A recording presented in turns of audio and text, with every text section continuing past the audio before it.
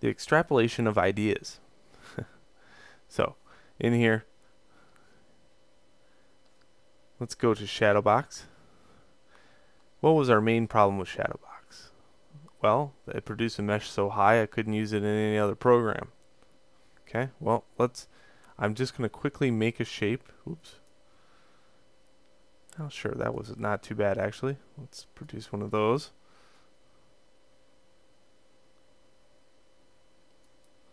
And incidentally, if you turn on transform, activate symmetry, and then start drawing,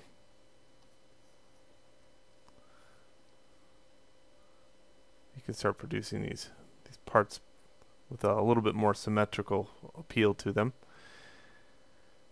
in the X and just like that. So what we're going to do is kind of chop away at this a little bit using that tool, Control and Alt.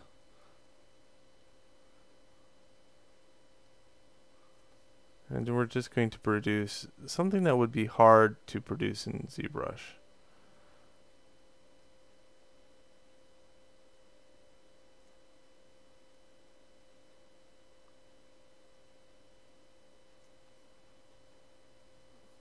Alright, good enough.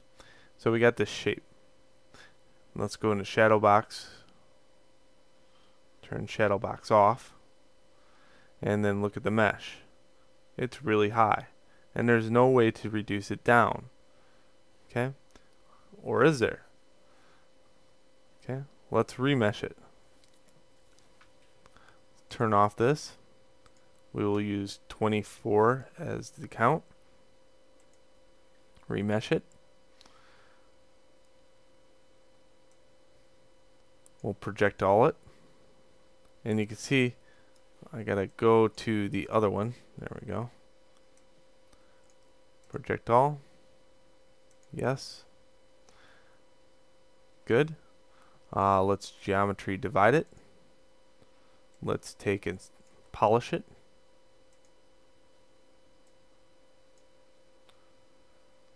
Let's project all it again. Okay. So repeat, wash, and rinse. Divide it. Polish it. Project all. And now we have this. So let's hide that.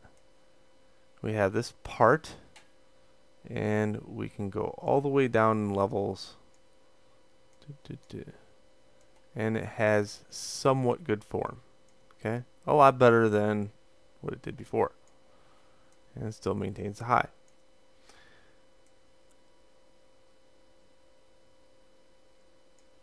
Very cool. Now, if it only could reconstruct subdivide, that would be amazing, but it won't be able to because of the polygon structure right here prevents that from subdividing well.